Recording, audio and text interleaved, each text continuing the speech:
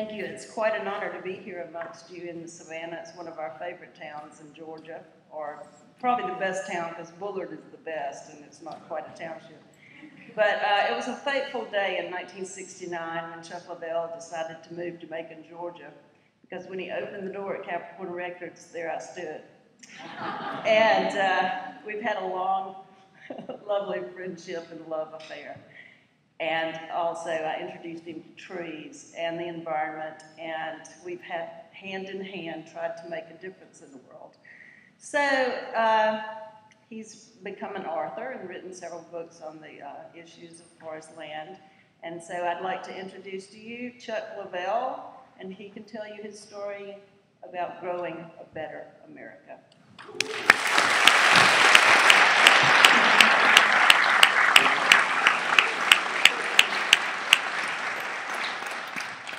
Well, good afternoon, everybody. How we doing? Great. So great to see you. Wonderful to be here.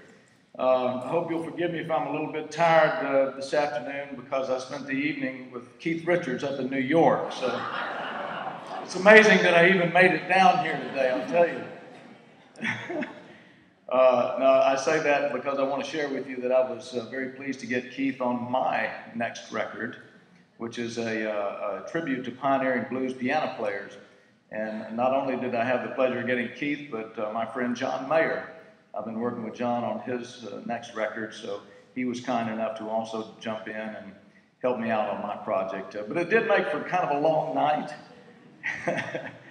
and I'm just glad I was able to be here today. But we're here to talk about books, and as Rose Lane said, truly an honor and a pleasure to be here in Savannah, one of our favorite cities in the whole wide world, and we've been just about everywhere in the world. There's been a few places we haven't gotten to yet. But Savannah is truly very special to us. And, you know, we kind of have a dream that maybe one of these days we can have a place here. We just love coming here so much. And I certainly want to thank all the folks from the Savannah Book Festival for the hard work that they have done to put this festival on. I think it's wonderful, along with the music festival that starts, when is it, next month or April? Coming up soon. But Savannah celebrates the arts, and I think it's a wonderful, wonderful thing. So what in the world is a rock and roll piano player doing talking about growing a better America, talking about environmental issues? Well, as I like to say, it's all Rose Lane's fault, you see. As she mentioned, we met in '69 when she was working at the record company, Capricorn Records, and I was a very young fella coming over trying to find a career in music in Macon, Georgia, and was fortunate to get hooked up in Capricorn Records, and very fortunate to get hooked up with Miss Rose Lane. It took me a couple of years to get up the courage to ask her out for a date, but much to my surprise, when I did, she accepted, and we were married in '73. And so I guess that means about 38 years of marriage this year. That's kind of cool, huh?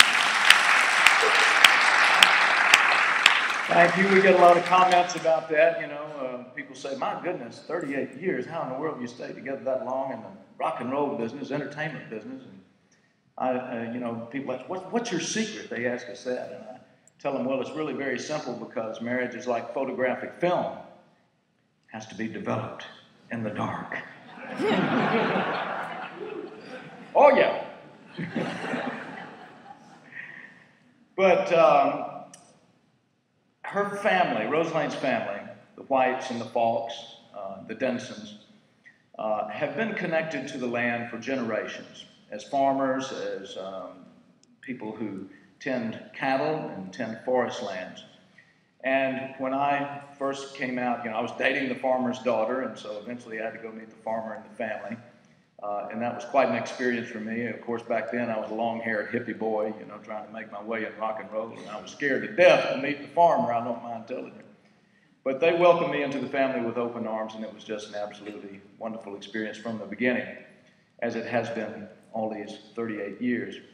But it didn't take me long to realize the dedication to the land, the honor of the land, the passion for the land that the family had. And it began to rub off on me a little bit. And then in 1981, Rose Lane's grandmother passed away, leaving her a parcel of land in what they called the home place. And so it became our responsibility to carry on this heritage of stewardship of the land. And this is when it really began for me, my sincere interest in environmental issues and natural land issues. And, we began to ponder what would we do with this land. It was a diverse farm at the time. They had row crops, they did have cattle, and they did have some timberland. But Rosie and I investigated all kinds of possibilities. We talked about peach trees or pecan trees, nursery stock, or fruit orchards. I thought about all kinds of things.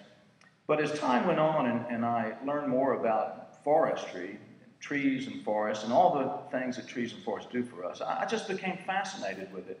I guess one of the real aha moments for me was realizing that that thing over there is made out of wood. The instrument that's given me my living, so many other musical instruments that come from the resource of wood. My friend Keith wouldn't have those guitars. My friend Charlie Watts wouldn't have those drums, and so on and so forth. So many musical instruments that make wonderful sounds come from that resource. But trees do so much more than make musical instruments, don't they? Just look around you here in this beautiful church and you see the resource of wood. Trees also clean our air, they clean our water, they provide abundant home and shelter for all manner of wildlife. And so I began to, as I went forward, began to realize the importance of this resource. And that led me to writing my first book, Forever Green, The History and Hope of the American Forest, because as I studied and as I learned and let it all soak in, and I would travel with the Rolling Stones or with other bands and meet people backstage, and they'd say, "Oh, you're into trees. Well, geez, isn't it just terrible what they're doing to the trees?" I said, "Well, who is they, and what do you mean it's terrible?" "Well, they're just cutting them down. They're cutting the trees down." "Well, yeah, what kind of house do you live in?" "Well, it's made out of wood. Bet you have some nice wood furniture in that house." "Yeah, we do." "Do you have a piano?" "Well, as a matter of fact, So I wanted to enlighten people that this is a natural and organic, and most importantly, a renewable resource. And it is and can be sustainable if we do the right thing by our trees, forests, by our lands, by all of our natural resources. So this was the impetus for the first book, Forever Green. And then going on from there, I did an autobiography called Between Rock and a Home Place. And then from there, a children's book, The Tree Farmer, because I realized in this discussion and as time went on how important it is to reach our children about these issues. It's one thing to talk to adults about this, but the earlier we can reach our children and let them know the importance of these resources and how we can sustain them, the better. So that led me to this book, eventually, to Growing a Better America, because here's the impetus for the book. I would give speeches from time to time in which I would talk about something called the invisible forest health crisis. Now, the good news is that we actually have as much forest land now as we had 100 years ago, which is remarkable, especially given the population and the growth that we've experienced. A lot of that is due to conversion of agricultural lands to forest lands. As we need less and less lands to grow our food, as technology gets better and better, then a lot of these lands have been converted to forests. Then, of course, a lot of our lands have been preserved, national forest system, national park system. And America, by the way, most of our forests are owned by individuals. Some 10 million families across our country own most of America's forest lands. And those people want to be good stewards of the land. So the good news is we have as much forest as we did 100 years ago. Remarkable. The challenge is the loss of natural lands that we are experiencing to growth and development. We have 310 million people in this country now. We're going to have 400 million by 2040. It's a tremendous amount of pressure on our natural resources. Atlanta loses somewhere between 80 and 100 acres a day to growth and development. I cite in the book, and I remember as a kid growing up in Alabama, we had an aunt that lived in Atlanta. We would go visit her, and the year I was born, 1952, Atlanta first topped 1 million people in population. And many of you have seen that sign on Peachtree that depicts the population. I can remember being probably 8, 9 years old and seeing that sign say something like 1.4 million when we would go visit our aunt. Well, you know what that sign reads now? 5,700,000. and it's ticking up all the time. It's just remarkable that Atlanta has seen that kind of growth. And we're seeing that kind of growth across our country. And again, this is just a lot of pressure on our natural resources. So I would give this speech when I would talk about the invisible forest health crisis. And I would say, well, listen, I'm not anti-growth. We're going to have the growth whether we like it or not. But is the growth that we're going to experience going to be rapid, rampant, and reckless? Or can it be smart, strong, and sustainable? And the more I said those words, the more I focused on the second half of that, smart, strong, and sustainable, thinking, you know, can we do that? Yeah. Do we have the opportunity to really think about how we are going to grow from here on out? And if so, then what are some of the particulars that we need to be looking at in shaping that growth? So my partner, Jeff Craig, and I, Jeff was my co-writer in my autobiography. I called Jeff up and I said, I got this idea for a book. I'd like for you to help me. Jeff, by the way, I like working with Jeff because his background is journalism. So he was a journalist in Edmonton, Canada when I first met him. He did an article on me. Turned out pretty nice. We met, became friends. Eventually, Jeff moved to Southern California, to the Los Angeles area, and we stayed in communications. And then, as I mentioned earlier, he helped me with my autobiography. Called up Jeff and I said, listen, I got this idea for a book. Are you interested? He said yes. So Jeff came to Shoreline Plantation and stayed with us. I had the outline for the book, talked to Jeff about the type of research that we needed to do and you know, the concepts, the ideas, the things I wanted to focus on. And we began to move forward. Kind of bit off more than we could chew because I had no idea this project was going to become this difficult. I thought, oh, we can probably knock this out in 4 months, 6 months. Roseland, what was it? A better part of 2 years now that we worked on this. It was somewhat of a moving target because as time goes on, these numbers change, the statistics change, and we would get a statistic, and then, you know, a month from that point, it would change and be something else. So it was a challenge to kind of hone that in and decide. At some point, you have to accept that and say, well, this is a point in time. This is 2010, 2011, picture of America at this point in time. And we'll do the best we can with the numbers, and if they change, they change. Also, websites, you know, the web is everything these days. Some of you, by the way, may know that I'm involved in a website called the Mother Nature Network, MNN.com. And my partner, Joel Babbitt, and I started this 2 years ago. We're very happy to tell you that now we're the third most visited environmental website in the world. So we hope you guys will visit MNN and check in. So it's another extension of my interest in the environment.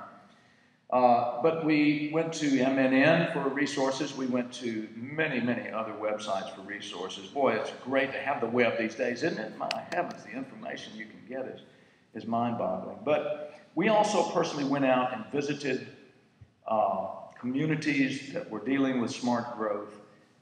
We studied very hard on, interestingly enough, some cities that are declining, cities like Detroit, St. Louis, even Birmingham is kind of stagnated, but Detroit and St. Louis have really super declined.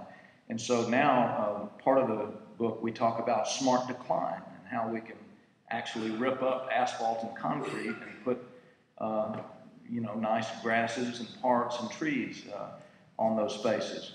It's important that we do that in the right way and do it very carefully. But of course, the real focus of the book is this issue of growth and how we're going to grow forward. We went through the outline.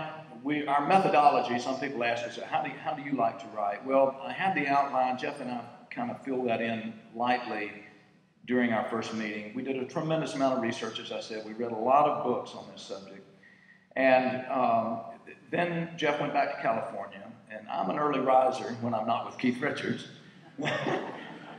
On the old plantation, I'm getting up usually about, 5:30, 6 in the morning, and a cup of coffee and sit behind that computer and start banging it out. So Jeff and I would back and forth with emails. He would have some ideas and shoot me some research. I would tweak it up and then send it back to him. And that was the methodology of working with Jeff and the way that we did things together.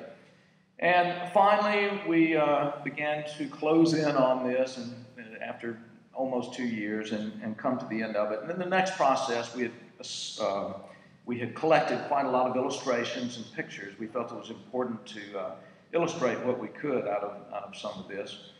And that actually required going out as well and doing some photography, as well as collecting and contacting photographers and finding public domain pictures and illustrations and so forth. And that was quite a process as well. And then finally, it comes time to put all of this together. Now, Rose Lane and I own our own publishing company and record company for that matter. It's called Evergreen Arts, aptly named for our love of natural things. And we wanted to keep this in our family of evergreens, so we knew that we would own the publishing rights to this and it would be under our own company. But we certainly need a distributor. We're a two-person team. Well, my friend Scoots Linden is over here, and Scoots is part of our team, and we do have folks that help us out that do a great job. But basically, we have a very small organization, and we need help in distributing the book. So between Rock and a Home Place, we had partnered with Mercer University Press, and they did a good job. They're not Little Brown or Penguin or as big as that, but they do manage to get the book into stores and do some promotion. Speaking of Mother Nature Network, we have a fellow in-house that does media for MNN, someone that I have worked with for many, many years, and so his name is Dan Beeson. And so I recruited Dan to help with the publicity for this. Of course, this is how the big picture works. You got to put the thing together and then hopefully go out and find ways to promote it. So there you go. We have the partners of Mercer University Press, Jeff and I working together, our own company, Evergreen Arts, that works very hard. And then, through a network of people that I've known or give speeches to through the years, we do some direct sales to these people, and they help to also give the book exposure. But now let me get into the meat of the book and what the book is all about. As I said, the real theme is smart growth. I've got to keep an eye on our time here. Somebody said they wanted me to play piano a little bit, and I know you guys have questions, so I'm going to try to be conscious of the times.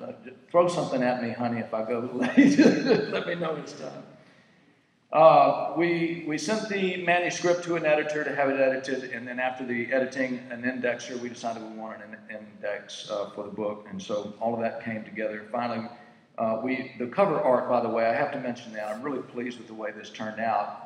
A company called Burt and Burt out of Macon, Georgia. It's a husband and wife team, Jim and Mary Frances Burt. Just did a lovely job. I told Jim the title of the book, and he said, well, what's your vision of it? And I said, for the cover, for art. And I said, well, I've always loved that phrase that Ronald Reagan used to give, that America is a shining city on a hill. And so with that, Jim very cleverly came up with using the flag and putting the shining city on a hill, but when you look closely, you can't see it from where you are. But you'll see that there's windmills, you'll see that there's solar panels, and that, that we're talking about kind of a new America, America that's reinventing itself and reorganizing itself to be leaner and greener.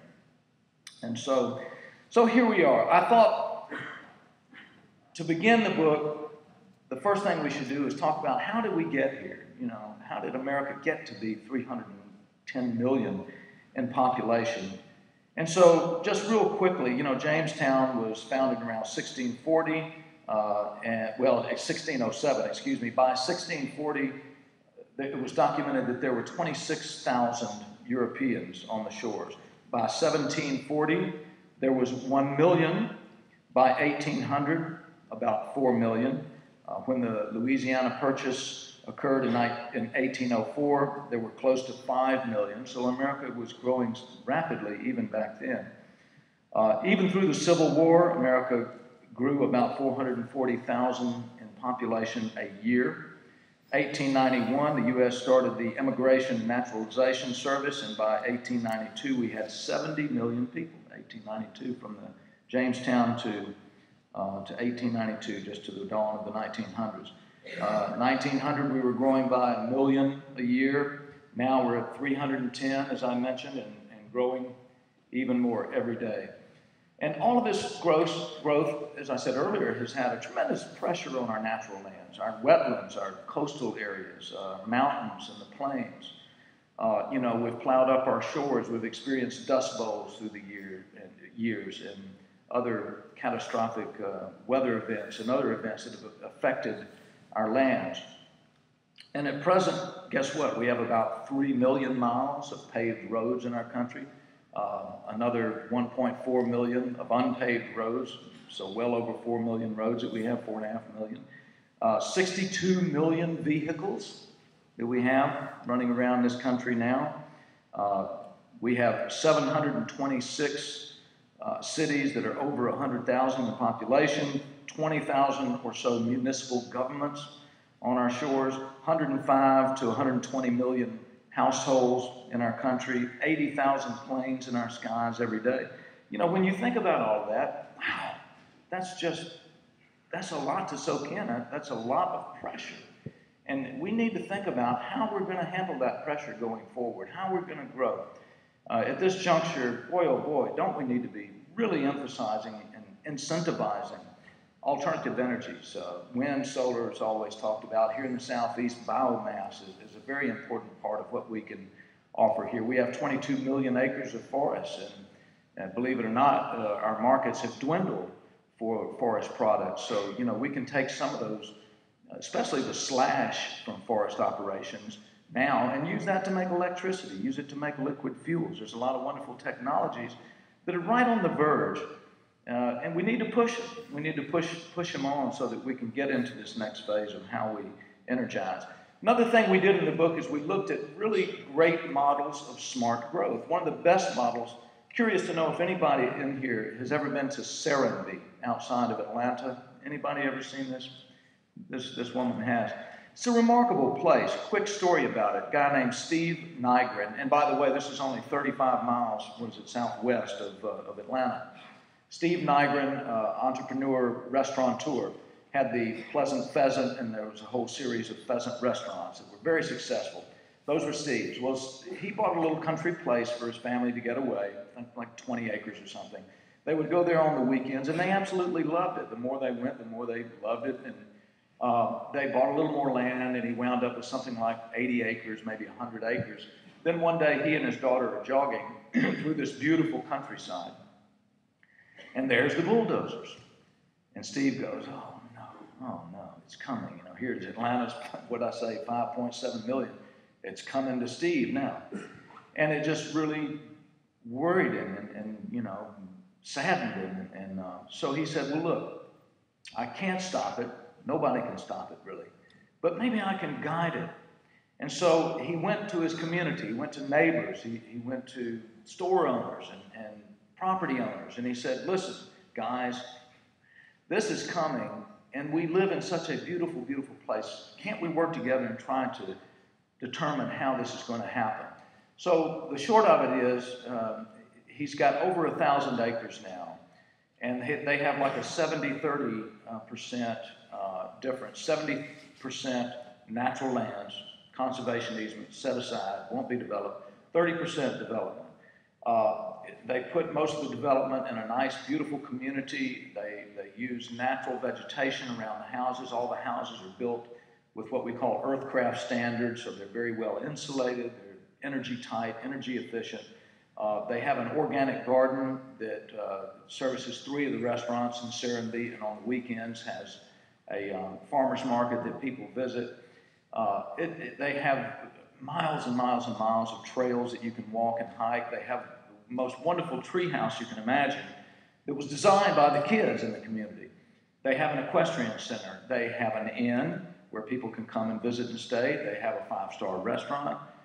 It's a remarkable development. It's a great idea of how we can live.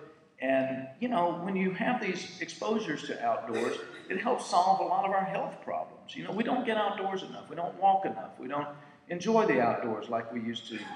And I think having a community like Serenbe is a great example of how we can do better. So we looked at Serenbe. We looked at a place called Poplar Grove in South Carolina. A good friend of mine, Vic Mills, is developing a slightly different concept, but still using conservation easements. Vic purchased something like 4,000 to 5,000 acres of land from a big timber company, and then worked with Ducks Unlimited to do a conservation easement. And with the money that he made from Ducks Unlimited, he was able to reduce his debt load and then therefore really build a beautiful, beautiful residential area and still preserve all of these lands and come up with different, you know, some of it is slightly high density areas, and some of it, you have 5 acres, 10 acres, some even have 50 or maybe even 100 acres in this, you know, total of 5,000 acres. It's a different approach, but a really smart and good approach. So Poplar Grove, many of you are familiar with Peachtree City, quite a good development. Glenwood Park in Atlanta, which was developed by Charles Brewer, the founder of Mine Spring. We looked at Daybreak, which is an amazing reclamation of mining lands in Utah, Salt Lake City area. Cordillera Ranch in San Antonio is another one. So we took all these models and put them in the book to say, look, this is how we can do it. There are models that we can follow that are really smart and that we can copy. And as I mentioned earlier, we get to energy use and design, community design, transportation, conservation easements, which is a great tool to help preserve natural lands, land trusts like the Nature Conservancy, Trust for Public Land, and other organizations that are very interested in preserving certain lands that ought to be preserved. We expose really interesting concepts like biomimicry. I met this woman, Janine Benyus, about 3 years ago at a conference. Janine is really a genius at this. Biomimicry is the study of nature to find out how we can better build and design things for ourselves. One great example is these certain termites in Africa build these mounds that are just amazing. They're like, you know, from the ground up to here, they're 6, 7, 8 feet tall. And in the interior remains a constant temperature at all times. It's always a very comfortable temperature. And so an architect took that concept and used the basic design that these termites use of this mound to build a high-rise building in Africa. And guess what? No air conditioning. It stays cool, even in Africa, in the heat of Africa. So if we are looking at nature, hey, we can learn a lot. So biomimicry, we dedicate an entire chapter to biomimicry. There's a wonderful concept called industrial symbiosis. Am I getting late here, honey? I don't know. Throw something at me now. Industrial symbiosis, which is, you know, taking the energy that is usually wasted from an industrial operation and harnessing that energy to do other things with it. In Klundberg, Denmark, there's a 15,000 megawatt power plant. And rather than just spew that stuff out up in the air, there is a surplus of heat that goes to 3,500 homes in the general vicinity, and also to a fish farm. And the fish farm sells the sludge from their operation for fertilizer. The steam from the power plant operation is sold to Novo Nordisk. I'm sure you've heard of them. They're a pharmaceutical company. And what's called fly ash and clinker, which are, the kind of what's the word? You know, from the thank you, byproduct. I got lost there. Byproduct of an operation. The fly ash and clinker from the process is sold for road building and concrete. So, you know, rather than just put that power plant up and let it spew out pollution, give us energy, yes, but they're taking all that excess energy and putting it to great use, and I thought that was fascinating. Quickly, Ray Anderson was someone we mentioned in the book. I don't know if you know of him. He has a company called Interface. They're the world's largest modular flooring company in the world. He's a remarkable man, Ray. I've met him several occasions, heard him speak. He has a couple of really great books out. One is called Mid-Course Correction, and which he had this epiphany that his company was polluting, you know, using petroleum products and just polluting all over the place. And it was a huge company, it was $1 billion company. And he said, you know, I don't want that to be my legacy. And so he made a promise to himself that one day his company would be zero carbon footprint.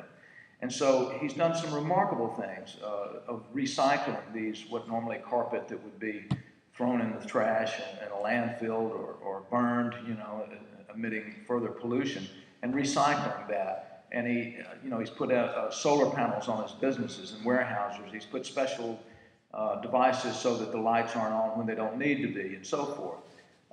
Remarkable. And President Clinton said not so long ago that we will never conquer climate change until it's good business to do so.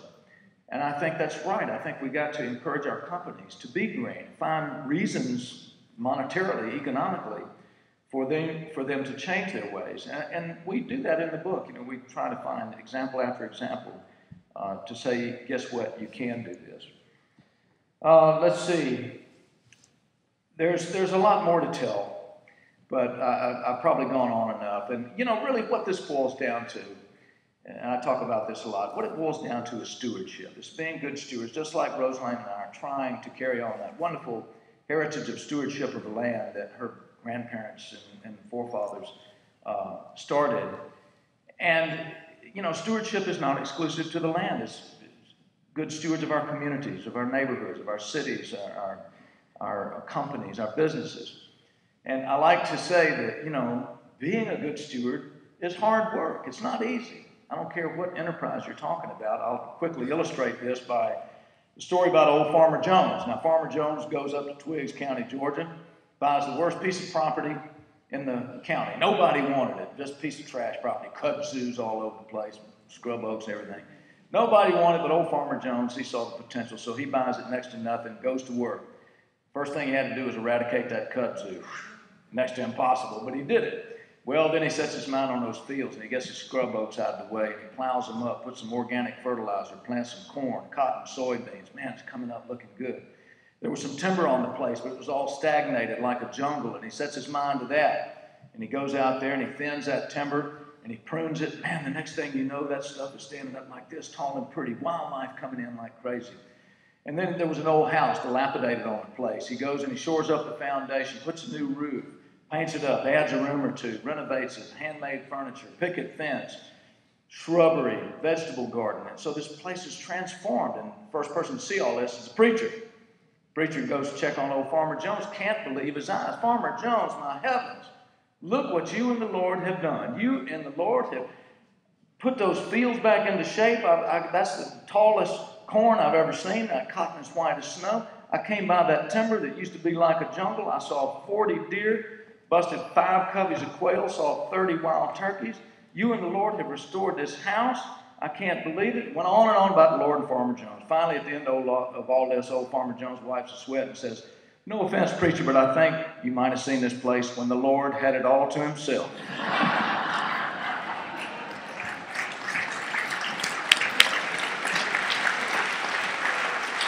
Don't strike like that.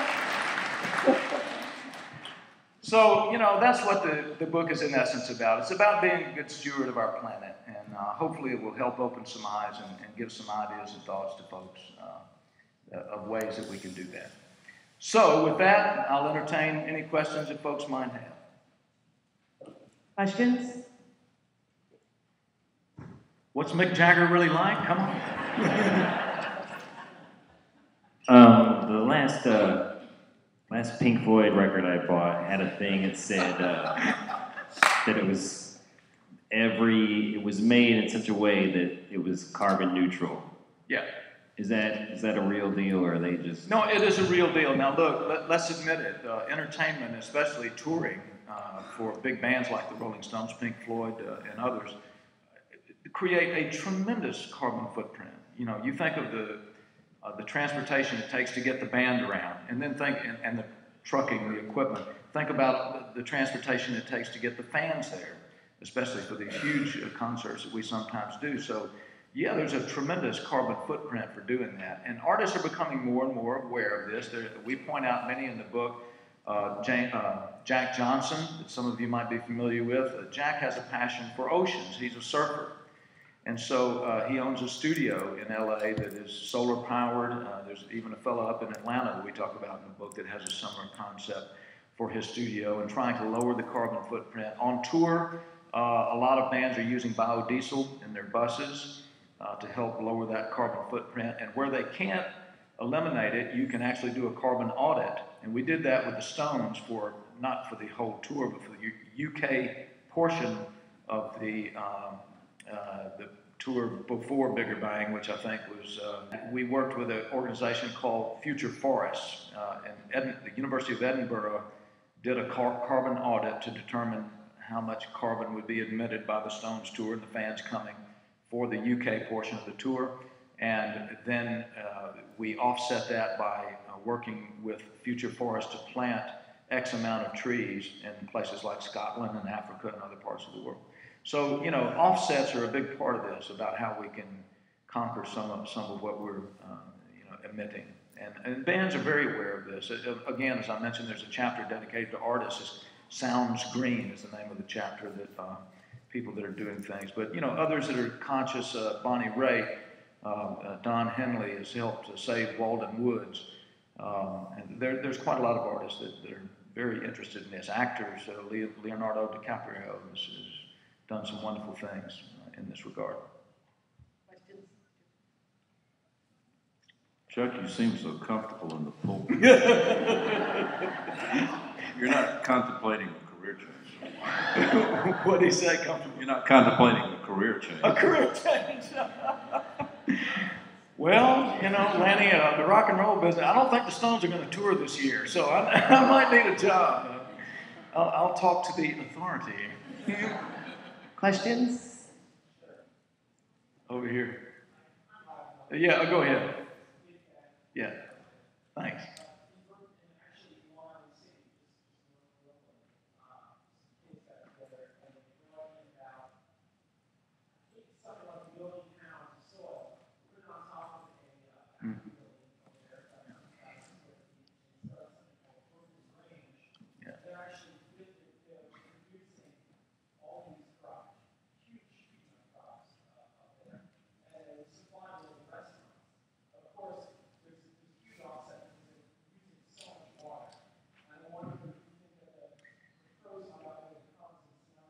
It's a very interesting question. The question is concerning water usage and how, you know, how we can deal with that. We're using so much water. We're using water in our crops, as we know. There's so much irrigation and farming these days. As a matter of fact, one of the things we get into is, while we all think of cotton, and I'm not against cotton, you know, I love cotton, but cotton is one of the highest requirements of water usage of any crop out there. And so you know, it's something to think about. You're irrigating quite a lot. It's an organic product, and I love it. But it just gives us all something to think about. And the issue is really, you know, you don't want to do good and do bad in the process of that. There's a lot of angles to look at, and there's no easy questions. But again, I just feel like, at this point in time, this is the juncture. Now is the time that we really we need to start dealing with this. We can't put it off any longer. You know, climate change is a real thing. There are still some naysayers out there, but in my mind, there's absolutely no doubt. You know, I forget the year that it's predicted, I think 2030, that Glacier Park will no longer have glaciers. It's gone. We've all seen it on television. You know, we've all read about it in news reports and so forth. It's reality. It's happening. So isn't it really time for us to address these things? And, you know, hopefully my book does that. And by the way, you know, there's a lot of other great books out there on this subject. The Plot to Save the Planet by a guy named Brian Dumaine, that's a writer for Fortune magazine. And you know, there's a lot of good books on the subject. But if we don't try to make these changes and don't try things. You know, it's like Mick Jagger says when we're working out the set list, and I'll suggest to him some song, and he'll kind of say, "Oh, I don't want to do that," you know. And then I'll push him a little bit, and he'll say, "Well, I guess you do have to change. You got to try things, you know." And you do. You have to try things. So don't be afraid to fail. You've heard that time and time again. We're going to fail. We're going to make some mistakes along the way. But if we don't try, we'll never get there. Let's take one more question. One more question? I have one. Good. Being in the forestry business, do you ever hear talk amongst forestry people about the reintroduction of the longleaf? Oh, yeah. For those of you that don't know, longleaf pine used to be the dominant species of tree from Virginia down to East Texas. Millions and millions of acres of longleaf. And then as time went on and the European settlers came and they cleared forests for agriculture and other usages, mainly for agriculture. And finally, somewhere around turn of the century, Theodore Roosevelt era, we began to reforest, and we realized we were losing our forests. We needed to put trees back in the ground. The main reason that they didn't use longleaf was because it's a fickle tree. It's very difficult to get started. And they found that species like loblolly pine and slash pine were much easier to establish. And so for decades and a century, that was kind of the methodology to plant throughout all this territory, mostly loblolly and slash pine to replace the longleaf. Well, now there is a push and a lot of incentives for landowners like Rose Lane and I and me to reintroduce longleaf. There's a lot of programs that'll help site prep your land and help you put those trees in the ground, you know, pay you for doing so. Longleaf is an elegant tree. There's what's the great book about longleaf? The woman wrote. Rose Lane, help me out here. Ecology of a Cracker. Yes, Ecology of a Cracker Childhood. Wonderful book that celebrates longleaf and that ecosystem, that great longleaf wiregrass ecosystem. I think it's coming back. As I said, it's a slower growing tree. It's very difficult to get established, and that's the challenge, really. And by the way, it doesn't always grow in areas where loblolly will. Loblolly comes from a Native American word that means grows in water. And longleaf does not do well in low areas, so it does very well in sandy hillsides and certain other sites. So I think you're going to see that coming more and more. And speaking of which, by the way, there's a lot of wonderful things being done in nurseries these days, nurseries that are growing pine that will eventually make forests. Not only genetic improvements, there is that, but there's also pollination technology where they're collecting the pollen only from the very, very best and strongest trees and then using those to grow the nurseries and then using that to reforest. So going forward, you know, those are some of the good things that are happening. We can grow our forests stronger and faster with these technologies, and they are very important to us. Is that it? Okay. Was there 1 minute? You're very kind. This gentleman does have a question. I'm going to allow it. Yeah. Probably a quick answer. Yes, sir. What's the biggest difference between being a young rock and roll piano player and being an older rock and roll? I have no idea.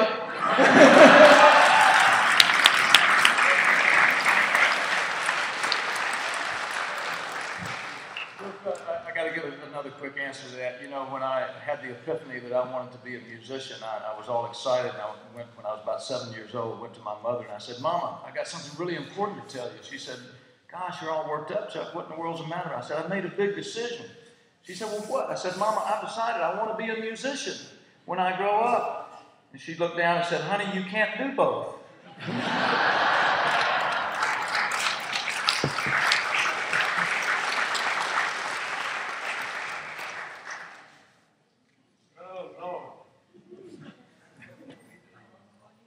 All right. You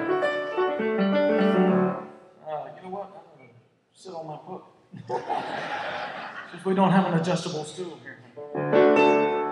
Well, guess what? I have a song called Savannah. And I've never played it in Savannah. So here it goes.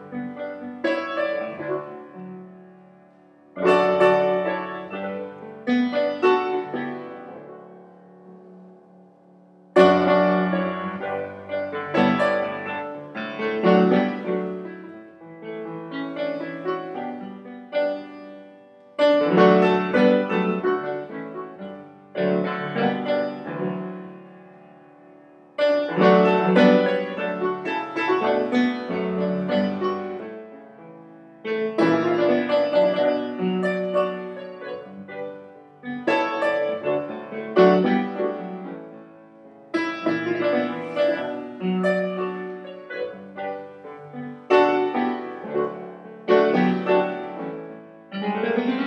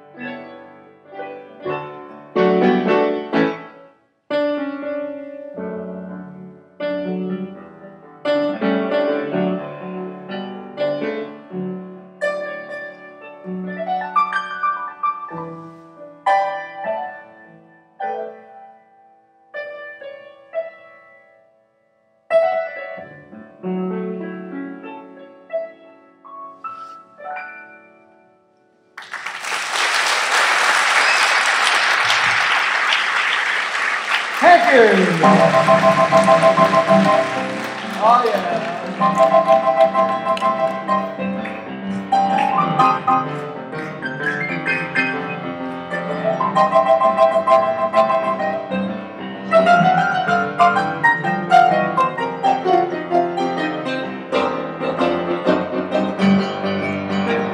Wake up, mom.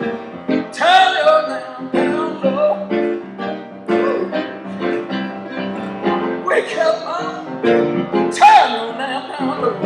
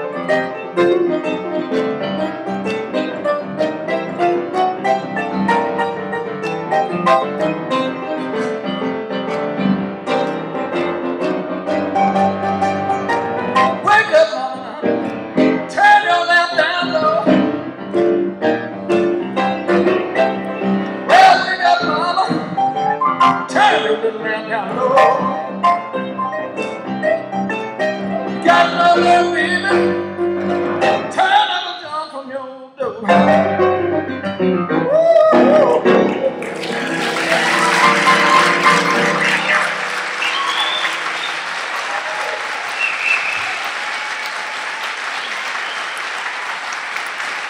Wow.